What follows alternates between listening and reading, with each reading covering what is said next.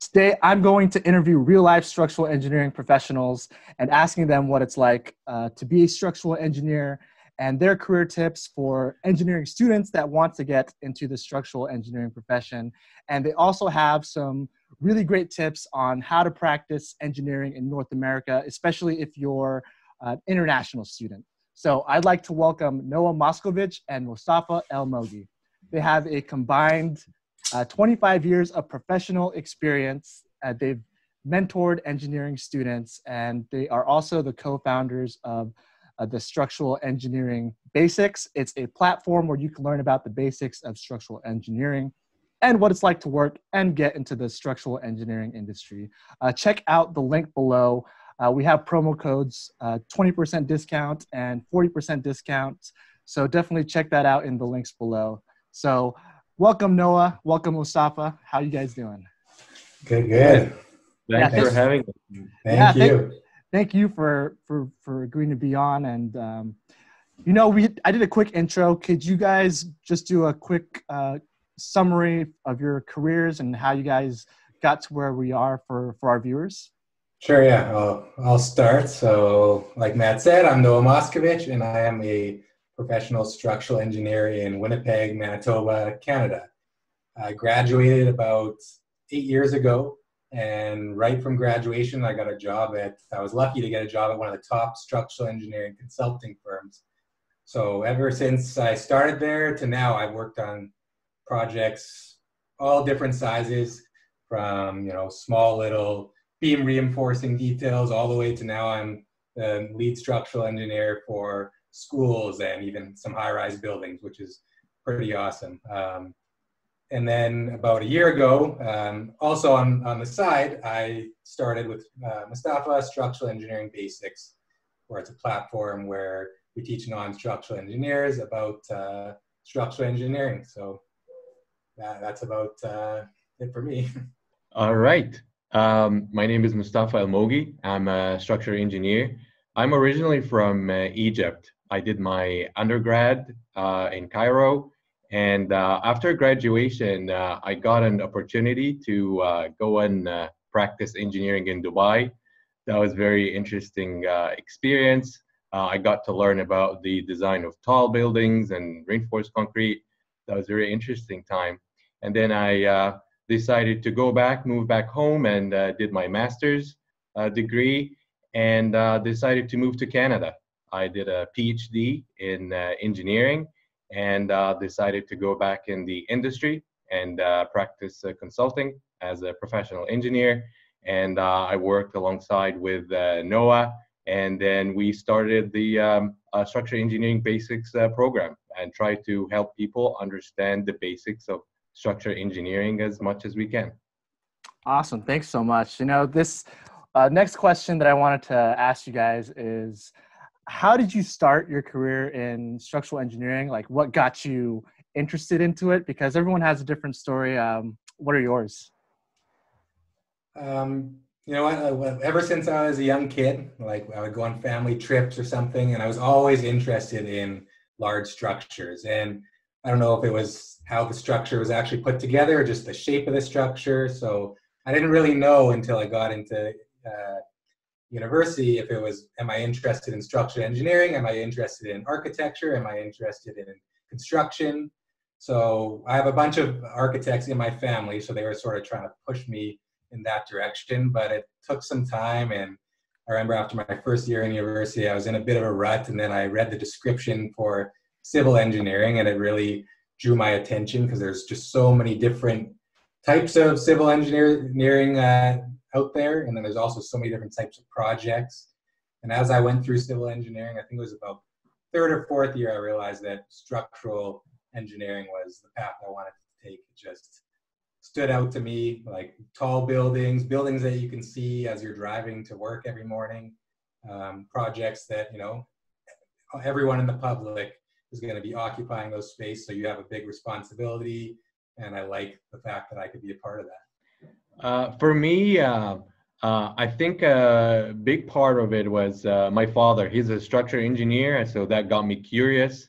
I remember growing up, I would hear him talk about engineering terms, foundation levels, like cantilevers, things like that. That got me curious. And then I decided to go to school and get a bachelor degree in engineering. So that really got things started. And right after graduation, I got opportunity to work in a cool environment. That was back in 2005.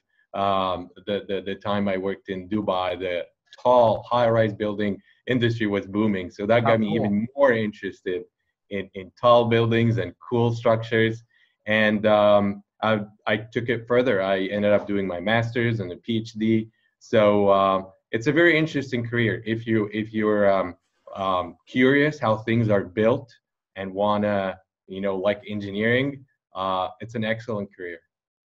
Yeah, I think that's, at least for me, it's kind of this getting inspired by those landmark structures. And when I was really young, watching those modern Marvels engineering shows, and for me, I was like watching a documentary on the Taipei 101, and just seeing how some of the key features were all structural engineering, and that was just such a big challenge. But that landmark was there forever, and that's really got my first piqued my interest into structural engineering, and eventually got into it once I got into college, and it was tough, but eventually found my way to really liking what I do and the analysis, and just seeing how a great career path it is. Like you said, Mustafa, there's a lot of ways that you can get into it and what you can do with it too. So that's great. Thanks for sharing that. What do you guys do on a daily basis at work? So I'm from the US. And I think you guys worked in Canada. So what do you guys do on a daily basis? And, I'm trying to figure out too, like, how different is it from the US? Like, is it everywhere the same?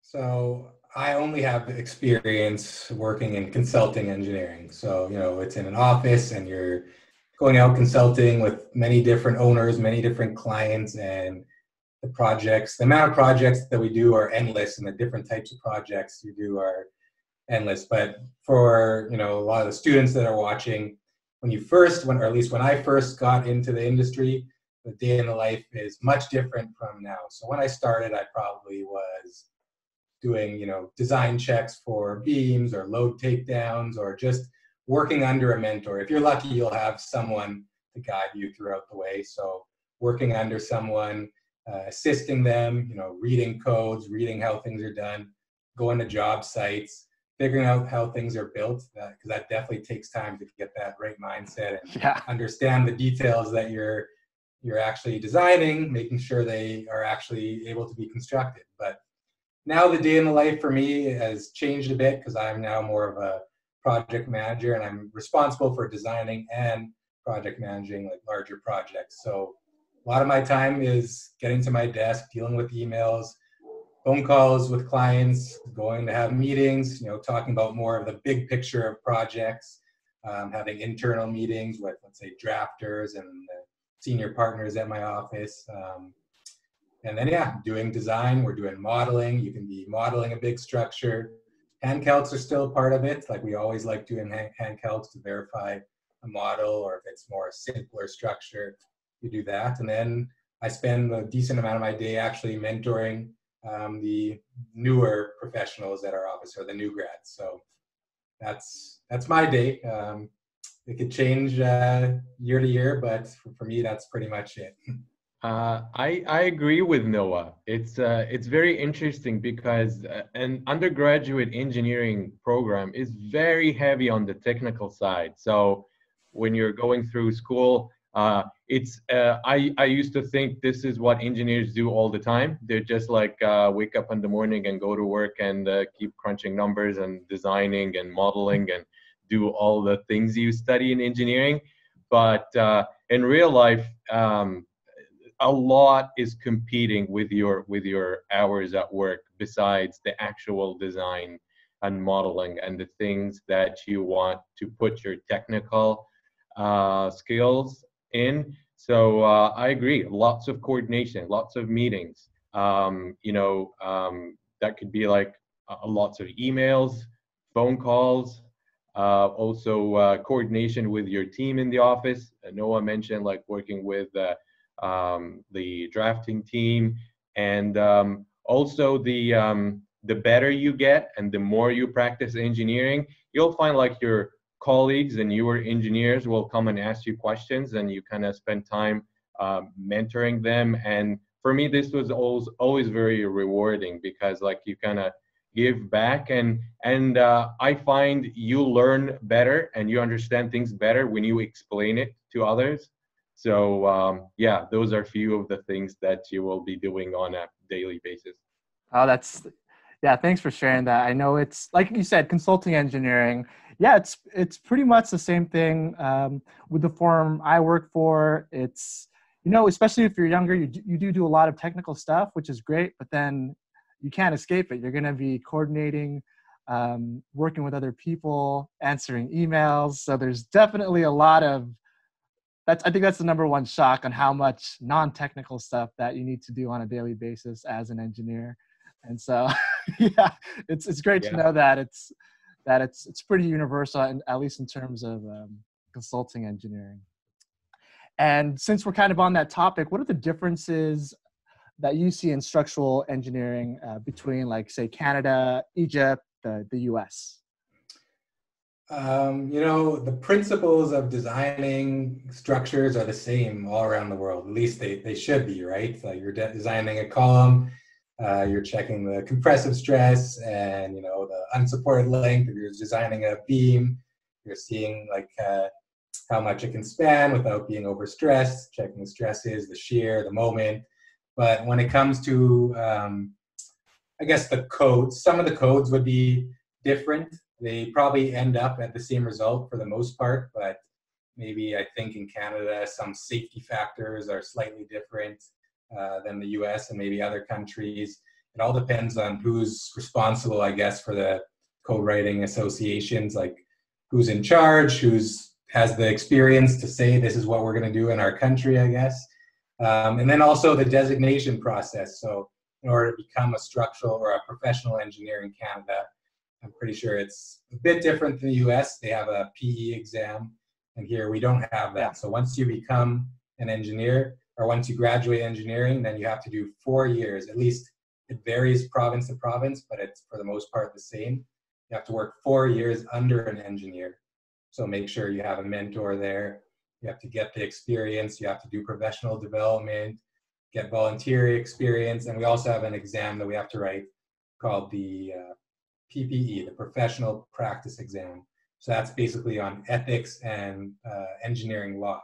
So it doesn't go into any technical thing, because in Canada, they sort of, you get your stamp. After 4 years, you become a professional engineer, and you have to get it written out or signed off by 3 senior mentors that that's worked with you, that knows you are going to be a competent engineer. But you're responsible for putting your stamp on something, and if you aren't comfortable, if you haven't designed something like that, then they trust you that you're a professional now, that you're not going to put your stamp on something if you aren't completely confident in that design. So maybe the senior engineers of your office, when you first get your stamp and your designation, are still going to sign off on the huge projects, and in time you'll get that responsibility and that confidence to be able to sign off on those types of projects. That's interesting. So at least in Canada, there's not really a technical written exam. You're in the industry, you're working for a couple years, I think you said 4, and then your mentors or your managers will sign off, basically saying, hey, we've worked with this person and they're technically fit to stamp drawings, basically, and that's how you get your license. Yeah. That's interesting. Yeah, like in the US, it's there's a lot of exams. Basically, when you're in college, during your last couple of years, you're expected to take engineering training exam, or they call it the Fundamentals of Engineering exam. I think that's a 6-hour test, and that's nationwide across the US. So you get your engineering training license first, and then you work in the industry for a couple of years. I think it's about 1 or 2 years, depending on grad school and whatnot. But basically, that one's a 8 to 12 hour exam. It's longer in California. You have more tests in California for seismic. But then that's when you can get your professional engineer stamp. And yeah, it's the same process too. You need to get mentors to, instead of saying that you are competent, yeah, they do say that, but then you have to take like an 8, 12-hour exam. And then specifically, that's usually where it stops. You can stop there, get your professional stamp. But especially in seismic zones like in California, it's almost expected that you eventually get your structural engineering exam, which is a level above your professional engineering exam. And that's the one that I'm currently studying for. And yeah, it's all structural engineering, It goes into buildings and bridges also. And bridges have a different code, obviously. So we got to know a little bit about that too. But then it's, 16 hours. So usually on 8 hours on a Friday, 8 hours on a Saturday. And the pass rates aren't that great. They're like 30 to 40%. So that's a big chunk of, that's the phase I'm going through right now. But it is great when you get it. It's a good review, I think, of that, at least for me as I'm studying right now, of just all the fundamentals and all the things that you should know, filling in all the stuff. But yeah, it's interesting to see how it's really different in other countries too. Is that the same thing in Egypt, Mustafa? It's very similar. It's very interesting to kind of compare how different countries, how you can get your engineering license. It's based on the years of experience. I don't think there is necessary an exam, but I believe it takes longer to be able to get your stamp or a consultant engineering seal. And again, like, it's a very interesting experience to practice engineering in different countries, and you kind of get to compare. I got a chance to work in Egypt, in Dubai, and in Canada. And the good news is, I agree with what you said. The fundamentals are the same, so that's great. Like your basic fundamental understanding of structural engineering is going to work. So that's a relief. From there, you want to get yourself familiar with like the national standards and codes. So that would be the first kind of difference kind of thing. And surprisingly, well, not surprising because we know that the basics are the same, they're very similar. Like, the main differences would be like just basically factors of safety, how different kind of countries they regulate or feel comfortable with like factors of safety in their buildings. Obviously, the loads, seismic loads are going to be different by area and by country, wind loads as well. Another interesting point is like construction materials. So in the Middle East, there's not a lot of wood structures. I had to learn the design of wood frame structures kind of from scratch in Canada. I know it's a very common and popular construction material. So it would be differences like that. Work with steel structures. Depends on like the economy and what works best. Some countries, the labor is like kind of more affordable. So they go more onto cast in place concrete, reinforced concrete, formworks, and more labor intensive construction material. And in other countries, like steel frame might be the best and fastest way. As I mentioned, wood frame. So these are a few of the differences I've noticed in my career.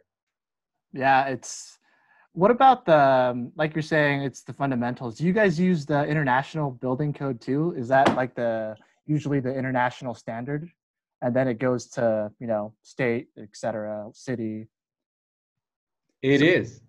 This is so interesting because a lot of the international projects I worked on were designed in the American standards. So especially I think in the Middle East, a lot of countries would just like adopt American standards or like approve it. This is like, if you design the project according to these standards, it's kind of approved. So it comes with everything. It comes with like the code, the standards, the International Building Code.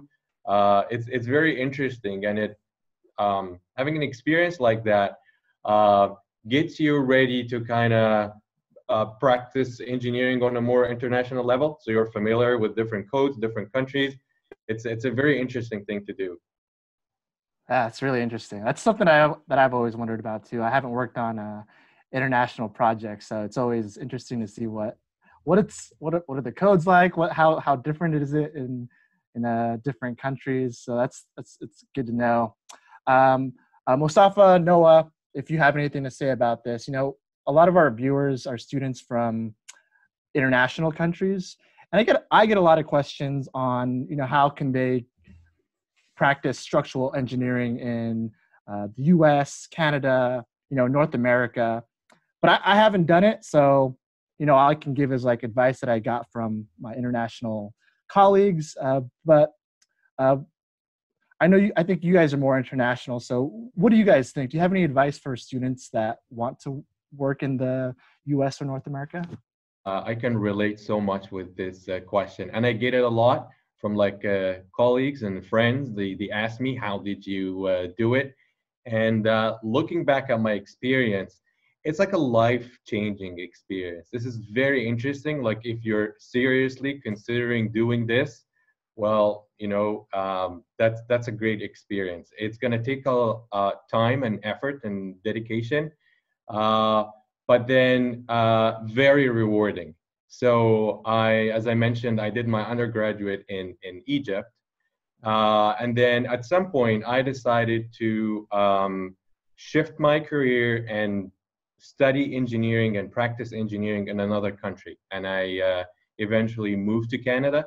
So that's a big change, right? Because leaving home and leaving your comfort zone is always challenging. So depends like how similar or how different kind of the country you choose, you're gonna find like challenges in like, meeting new people, new culture, new language. You might need to kind of work on the language. But then the most useful kind of tip or experience I would like to share with someone that wants to take that journey is to not get overwhelmed with all the things that needs to be done, because it's a lot, and just understand what needs to happen in order to achieve your goal. So if your goal is to be a professional engineer and practice the profession in like a new country, so first thing I would suggest is go to the Engineering Association website and understand what are the actual requirements. And then most probably you'll find a lot of steps that needs to be done. So the second thing is not to get overwhelmed. We usually kind of tend to kind of overestimate what we can do in a year. You would kind of try to fit everything. Oh, within a year, I could be just like a professional engineer and practicing in a new country. That could be overwhelming and very stressful. So don't put that much pressure on yourself. For me, it took about like 4 years or 5 years, because the way I chose to do it, or the way it worked out for me, I decided to actually move to Canada and study. I started a PhD program. So that took me about 4 years, 4 years to finish the program. And that in itself helped me a lot in a lot of ways. So first of all, I got time to kind of adapt to the new culture, new place, and moving in Canada. I got a degree, so that helped when I kind of applied to the Engineering Association, that I have a degree from Canada. Also, my advisor is a professional engineer, so the time I spent working with him counted as a professional experience. So that made kind of the mentorship time needed to get my full license shorter. That time counted for the professional engineering. And then eventually it happens. I graduated. I found an excellent opportunity to work in a consulting office, do design of tall buildings, things I'm passionate about and I loved from like what I learned in Dubai, and I was able to practice it in Canada. So looking back, wonderful experience. If you're willing to put the effort and you find excited about a journey like that, totally recommend it. So I have some tips, not on the journey over here, but once you get here, I guess, because I've had a lot of engineering international students in my courses when I was in my undergrad. And also our company has hired some really prominent engineers who are from all over the world who ended up in Winnipeg. So I know right now we have a really promising young engineer who's from China. He moved here 5 years ago.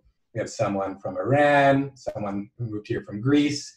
So it is possible. But one thing that I've seen is that all these people, they did what it takes outside of the sort of technical stuff to be able to get to the point where someone's willing to offer them a job. So that would be that they worked on their English. They went out and they did networking. Because obviously you're working in an English-speaking country, and Mustafa, I know he has something to say about this, so I'll let him chime in after this. But you know, you're going to be communicating with clients in English, speaking with them, going to meetings, doing technical writing. So you have to work on that, and it's definitely showed that that hard work paid off for those employees at my office. And also, I would say, you know, learn some of the slang and engineering lingo that's going on in the country you want to work in, because maybe some things that are said in your current country or how things are constructed might be a bit different from in that country. So do your research, make connections, and, you know, practice.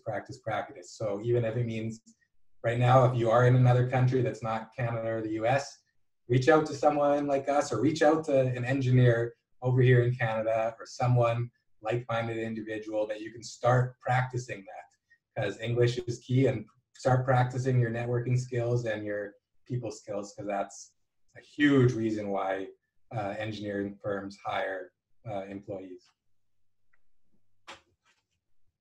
Yeah, that's great. Mustafa, did you have anything to add with regards to, you know, learning a new language? Like, English isn't your native language, right? Yes. Yes. My first language is Arabic.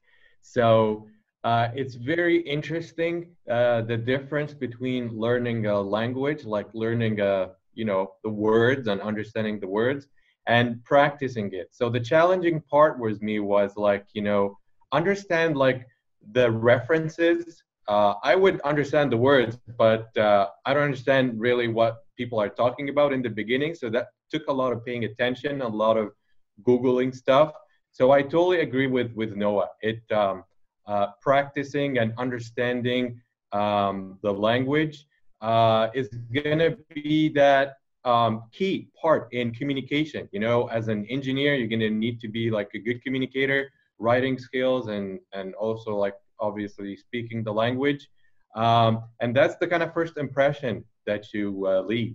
So I know from other international students I've worked with, it might be kind of tempting to think, well, my technical skills should speak for themselves. I don't need to put too much time into learning the language or learning the culture or be an effective communicator.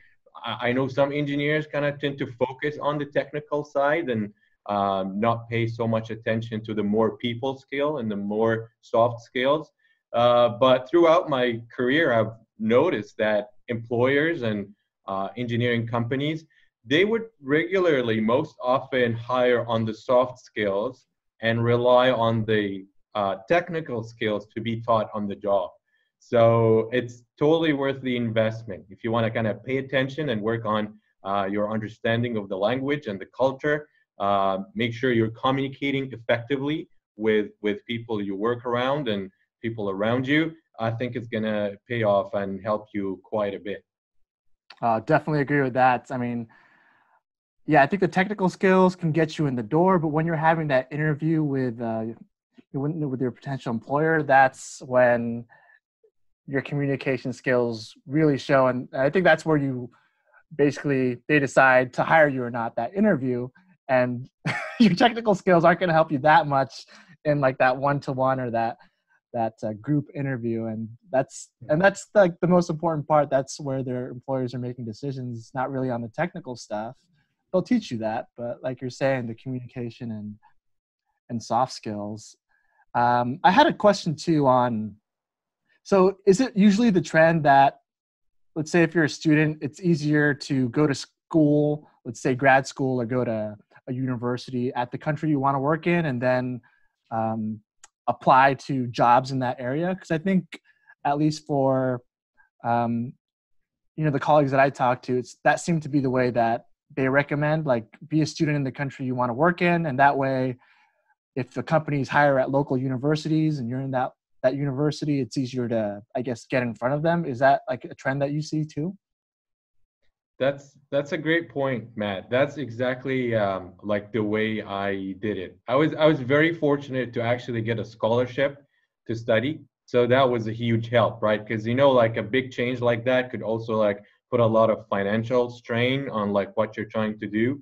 So starting as a student, at the beginning, it felt for me like a step backward because like I was engineer and I was practicing, engineering and building cool projects.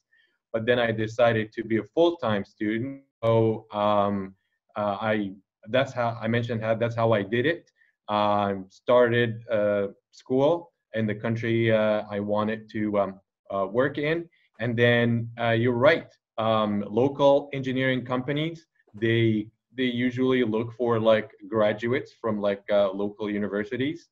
So I think that helped. And the way it actually worked, it was like the company I ended up working with, they were looking for engineers at the local university. So that's how we actually connected. So I agree with you. I think it makes things easier. Yeah, I would say it's probably a bigger risk if you're going to go, let's say you want to move there. I don't know whether it's moving and then start your job search, like with coming to Canada unemployed. I mean, there's obviously visa issues and citizenship stuff, but I would think that if you were wanting to come over after your studies in a country that's abroad, you would have to have potential job lined up or a job lined up already.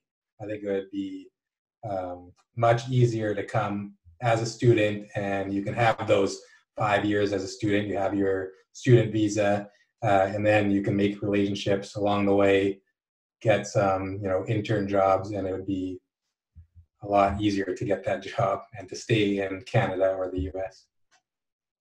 I just want to add something because this is a really interesting point. I don't want to discourage anyone that wants to just go ahead and get their engineering license, like they don't have to go to school again. I actually have a few friends that like did that, but that's a great point. I agree with what Noah said. The challenging part is going to be going through the process. There might be some exams that needs to be done. We talked about how the process involves exams. And doing this on top of like moving to a new country, on top of like finding maybe work to get you going till you achieve all the requirements. If you put on top of that like family or like, additional expenses, it makes things complicated, but I know it's possible. So I think it's worth looking into it. I just didn't want to discourage anyone that wanted to do it in a different way. Mm-hmm. Yeah, I think that's great advice, and I think that's a lot of students and engineers are grateful to hear that, because there's a lot of questions going on about that too. So it's great that you guys can really get some great advice out there. So thanks for that. Kind of going back to students and, when your first job too, what did you do when you were first getting your job to help yourself stand out and get that first structural engineering job? When I got my first job, I was actually getting close to graduation, and my plan was to go do a year abroad, do some traveling, some volunteering, just explore the world. And yet I had summer jobs that helped me prepare. So I had experience, which would have standed out in a resume. And I did a lot of little things throughout the way, like join associations, go to some technical seminars, and just meeting people throughout university, which really helped. But for me, I went to a lunch and learn with the company that I'm currently working at, and they came to university. They were out there to hire a couple students, and I'm pretty sure Mustafa and I may have went to the same lunch and learn because we started at the same time at University of Manitoba. But I myself had a small window of an opportunity to make a big first impression, because after they did the sort of introduction and the presentation on the company. They walked around, they gave out pizza, and they were just sort of going up to people, or they didn't talk to everyone. I had to sort of flag them down, get their attention, and then I had probably 2 minutes to make a really good first impression. Luckily had my resume in my bag because this was something that a friend told me that morning. Hey, there's this awesome company doing a lunch and learn. You might as well come. And I told him I'm traveling next year, but like, what the heck, I'll do it. So a lot built up to that, you know, small opportunity there. Like all the time I spent preparing and working on my people skills and, you know, learning about the industry and learning what employers wanted sort of helped me in that conversation, because I know they didn't ask many people for an interview from that day. So I was one of the, I call myself a lucky one, but I guess I did a few things right to get their attention. So that's sort of how I made myself stand out, and like all the little things that built up along the way to that sort of moment. I would say there are two main tips or pieces of advice that I think worked really well looking back on my career. The first one, very similar to what Noah mentioned, like it's, as I said, the soft skills. So understanding that technical knowledge and the courses you've learned is not everything. Your personality is a big factor. So what kind of helped me was, like, you know, having a pleasant personality, a sense of humor. I remember I was complimented on like how I'm like usually smiling around the office, kind of that helps. On the interview as well, like it was brought up like that the interviewers liked that I had a sense of humor. I wasn't just like focusing on like the technical skills. And that's very important because people are looking for people that they would be interested in working with. So you can put yourself in like the employer's shoes, and you would quickly realize that if you're busy and you need help and you need to hire someone, of course you want them to be competent, but you want them also to be like a good teammate and a good person to work with. So that's the first piece of kind of advice that really helped me. The second one is taking ownership of your work, taking responsibility. So to me, this is a deeper and a profound one, because taking ownership and taking responsibility of the work you do, and eventually, like if you get like the your professional kind of designation and take responsibility for your work, it brings a lot of meaning to what you do and improves the quality of like your work experience significantly. So you're focused on the quality of your work because you're putting your name on it and you're taking responsibility for it. And this will show in every step along the way. In your meetings with your clients, you would be more goal oriented and objective in your you know, reaching your goals. You will understand that you're there to serve your clients. So I find, yeah, just taking responsibility and ownership of your work improves a lot of things in your kind of engineering practice career. Yeah, that's great advice. I know, Noah, you touched on what I got out of that was, hey, get their attention and make a great first impression. And that has nothing to do with engineering. It's, hey, get their attention, and you better have a good resume, or you better, yeah, like make a good impression just by yourself. And that's something that a lot of, I think, engineers tend not to do. You know, they don't want to get attention and they just want to do the typical resume online thing. That's great, but you need like a freaking awesome, crazy resume to stand out from the rest. Versus you go to like that lunch meeting, that lunch and learn, you get to meet the people in charge and just have that one-on-one. And like you said, Mustafa, I mean, they're looking for people that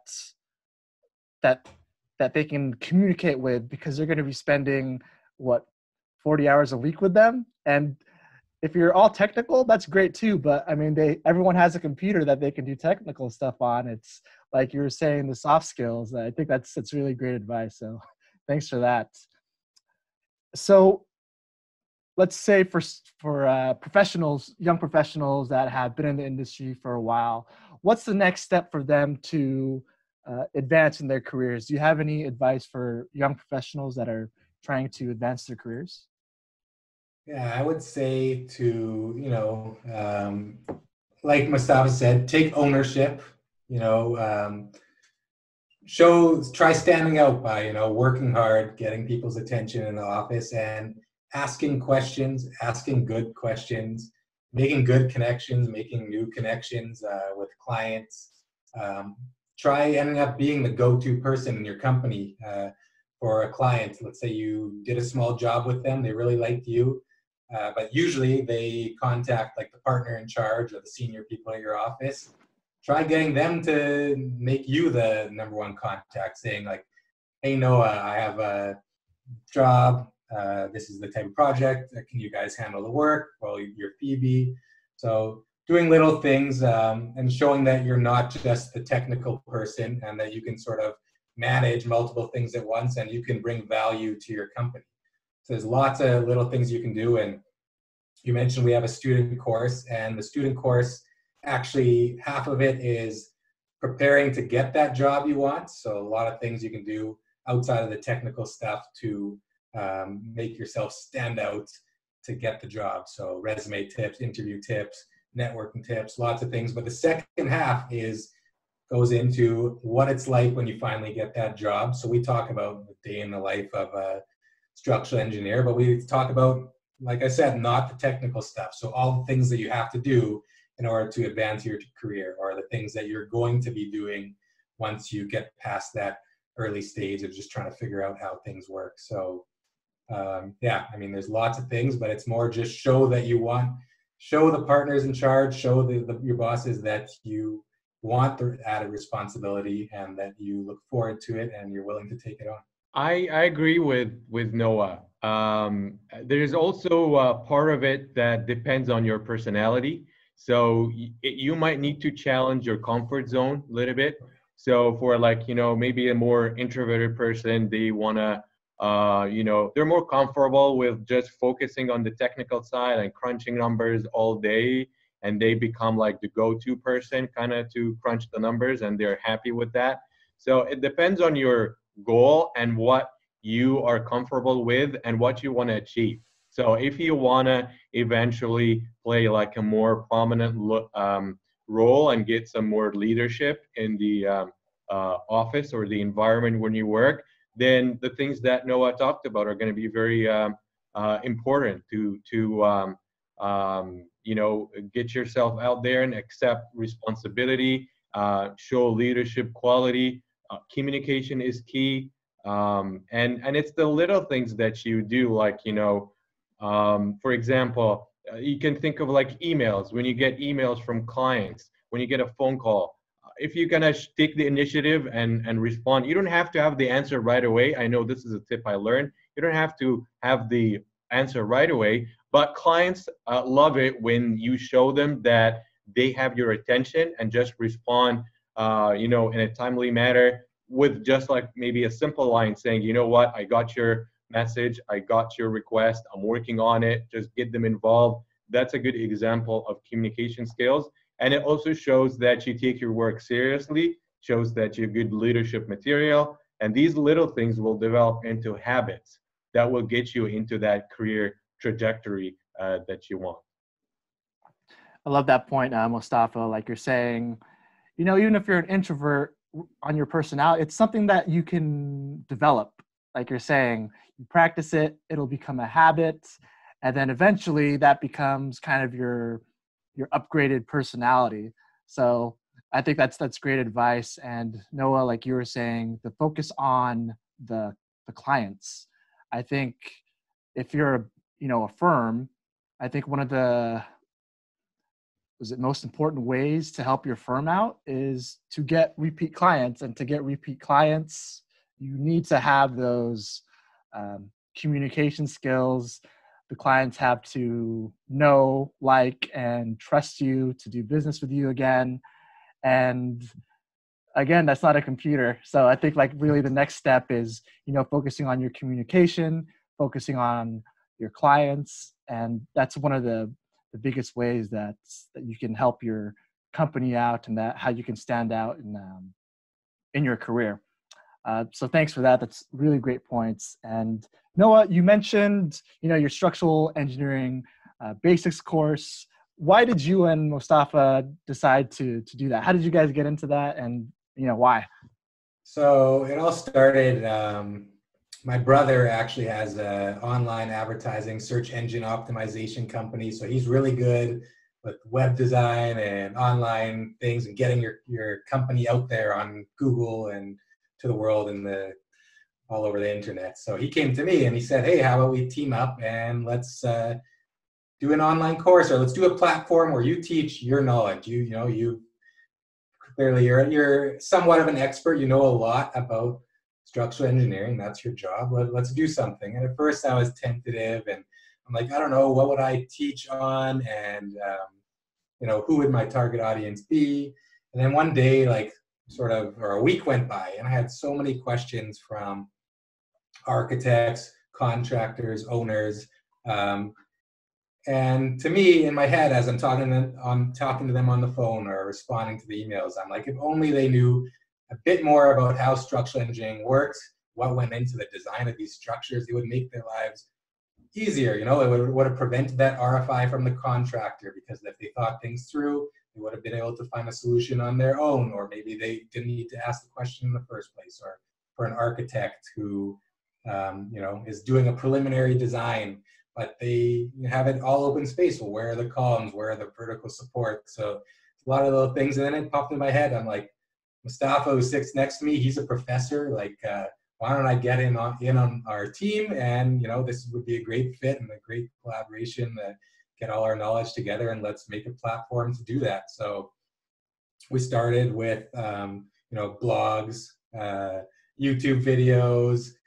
We have social media, but then our ultimate goal was to make a course. So we started with a course on structural engineering, and we did market research, and students, future structural engineering students, was one of those, the main sort of target audience, because we learned that, if they want to get into the industry, they should know a bit more about how engineers do their design. And we use real world examples. So I know that a lot of them are keen to learn that stuff to help them stand out in the interview, or if they are about to get or start their new structural engineering job. This definitely gives them a lot of background on how we do everything, so they won't act lost. They'll sort of be a step ahead of where their bosses thought they would be. So yeah, we made this, and then we also came up with the idea for the student course also. And we like teaching people. We like doing one-on-ones, and the student course was for all engineering students, not structural engineering students. And we give them the tips because we are mentors also, and we sort of took what the students that were mentoring, all the questions that they had about getting the job, what life is like, because they ask us all these questions like, how am I going to learn this stuff? What's a day in the life of an engineer like? So we decided to come up with that, and now we're just working on new content, new blogs, potentially a few new courses in the future. But it's in our, I guess I don't want to say free time, because we're busy engineers, but we're investing all the time we can into this outside of doing our regular 9-to-5 job, and which in our industry it's rarely that. So we're doing our best to share our knowledge. I agree with Noah. A lot of it comes from our genuine interest in what we do as structural engineers, and connecting with what professionals we work with want to know about structural engineering. So at the beginning, we interviewed and we talked with a lot of architects, contractors, to ask them about their frustrations or things they want to learn about structural engineering, because a lot of those professionals, they hire structural engineers as part of their team, and we found a lot of interest. So that was an interesting way to connect things that we want to talk about and we want to share with people, and the need and demand to know this information. So that was a perfect way to create that platform. And then it became natural to create content and share information on it and get positive feedback. So it has been a great experience. Yeah, I'll add one thing. It's just like we did some research and we Googled it, and we Googled the structural engineering topic. And really, other than your YouTube channel, there isn't really many people trying to explain structural engineering in a simple way that's easy to understand. You know, we sort of not dumb it down, but if you read one of our blogs, we sort of use regular, you know, friend talk when we're trying to describe something. We're not using huge technical words. We're trying to do it in a way that's easy to read and easy to understand. So out there, like Googling it, there's a lot on structural engineering, there's a lot of videos, but not many sort of have someone break it down. So there's no complicated formulas. There's not just the, it's the need to know stuff if you want to know structural engineering, not the nice to know. So we decided to make a platform for all of that, put it in one, and hopefully, you know, it attracts some people who really want to learn about it to make their lives and jobs easier. That's what I really appreciate about you, Noah, and Mustafa. Like you said, there's not too much content out there, but there should be. I mean, especially if you're a student, this is what you're doing. You're Googling things on the internet. What's this career life choice that I'm making? Is it the right, is it the right thing for me? That's what I did when I was a student, and there was nothing out there. So I really appreciate it that you guys are, you know, making content for about structural engineering. And yeah, I've gotten the chance to look into your course and your blogs. That's one of the things I really appreciate about it is you guys make it simple. There's a tendency to get overcomplicated, especially with structural engineering. So I really appreciate the way you guys communicate that. And especially with your, you know, I recently got a chance to go through your student course, and that's what I really appreciate it, because it's coming from a employer perspective, someone that's already been there. What advice would you have given yourself if you were still a student? And as I was going through it, it was like, yeah, this is what I would have told myself, and what some of the things to focus on instead of just let's just say the technical stuff. So it was like really cool to see that, oh yeah, I wish I would have had this when I was a student. And I really also like the way you go into not just how to get into the structural engineering industry as a student, but also what to expect. I think you guys do a really great job of showing some of the tasks that you'll be doing on a day-to-day basis as a intern or as a new entry-level engineer. And I think that can really give a student an edge, because most of the students that are probably going into these job interviews don't know anything about how the structural engineering industry works. So if you go in there and you're saying, hey, this is, let's just say, an intern position. Hey, I want to get this intern position. I know you guys do this. You know, I can do RFIs. I know what construction documents is. I know what's important to your company because you already have a feel for that. I think that's what's really cool about that course. So yeah, thanks for that. And, you know, for our viewers, we have a promo code. It's 20% off. Check the link in the description if you're interested in their structural engineering basics course. We have a 40% off promo code in the description below. Click on that. It'll, you know, help support the channel too, but also hopefully give you some value as well. So Noah, Mustafa, I really appreciate you guys coming on and sharing all of your knowledge and experience. Thank you for having us. This was great. Let's do it again. Yes, definitely. I think it's great to have more structural engineering industry content creators on, and, you know, let's spread the word out. Hopefully more structural engineers can, you know, share their knowledge as well to kind of just bring this whole community together. So thanks, guys. Thank you.